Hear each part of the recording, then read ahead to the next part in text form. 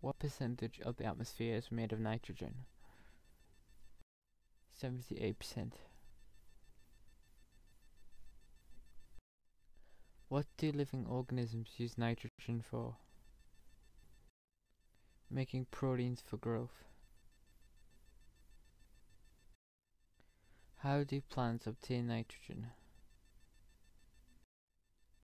The nitrogen turns to nitrates in the soil, which are absorbed from the plant.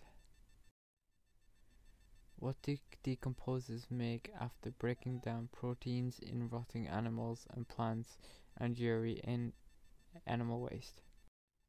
Ammonia. What is nitrogen fixation? The process of turning nitrogen from the air into nitrogen compounds in the soil. What ways does this happen? Energy from lightning is enough to make nitrogen react with oxygen to give nitrates, nitrogen fixing bacteria in roots and cells. What are the 4 different types of bacteria involved in the nitrogen cycle called?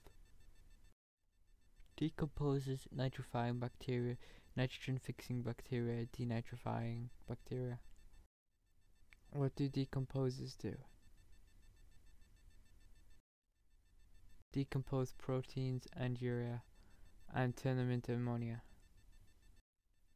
What do nitrifying bacteria do? Turns ammonia in decaying matter into nitrates. What do nitrogen fixing bacteria do? Turns atmospheric nitrogen into nitrogen compounds which plants can use. What do denitrifying bacteria do?